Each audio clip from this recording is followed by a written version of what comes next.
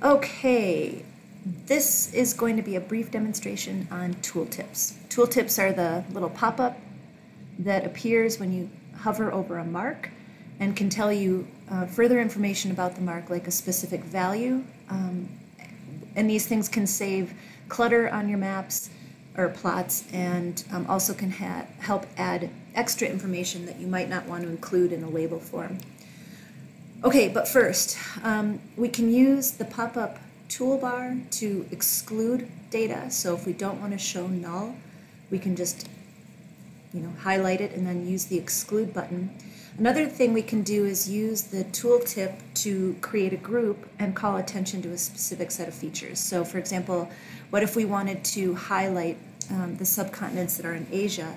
We can use the control button to manually select the Asian subcontinents and then use this group button. Group members then creates a subset and it gives it a unique color, and everything else becomes gray. We've done this a couple other ways this semester. Another thing we can do is by using control to select our group again, we can sort those independently, and then we can use control to select these. I'm going to click drag to select those, and we can sort those. So we have two individual sets of rankings. They're sorted this way because this is a lower value, but you could manually drag these up to the top if you wanted them sitting at the top, even though they're not a larger value. Okay, so the tooltip, how do we edit what we see in the pop-up? You'll see here that we've got subcontinent, that's redundant. We've got subcontinent group, that's not very helpful, and then we've got the actual useful value of 4.84 CO2 in tons per capita in 2016, but that's not written out very well. So how do we edit that, and how do we include other information?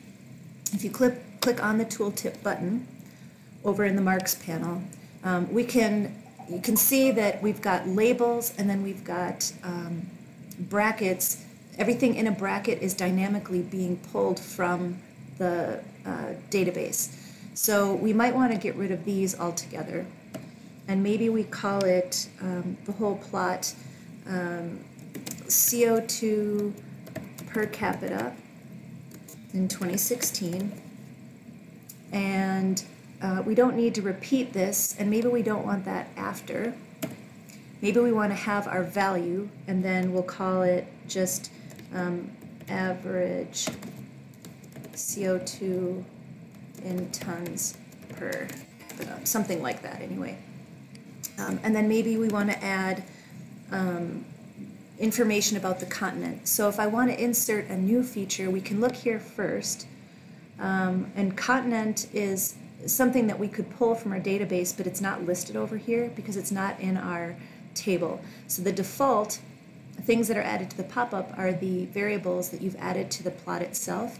So one thing you could do is drag country over here, but then just hide it. Don't show the header. So, oh, that didn't work. Oops, I did country. I meant continent. And then we'll hide this, not show the header here. But then what we have is the ability to add that when we are editing our tooltip. So continent, we don't want that. Oh, it just redid all this. That's lovely.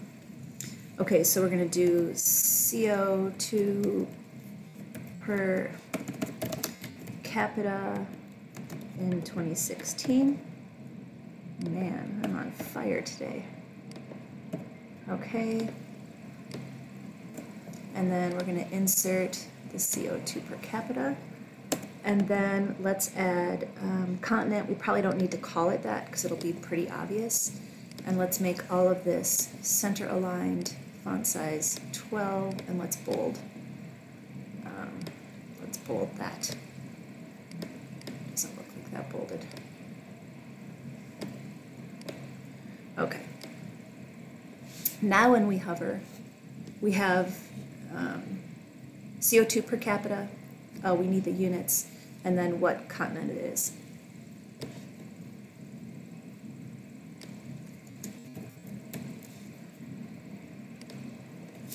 Make sure there's a space in there.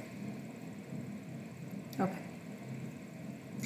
So you can insert new variables into your tooltip. You can edit it, you could add color, you can change the font up.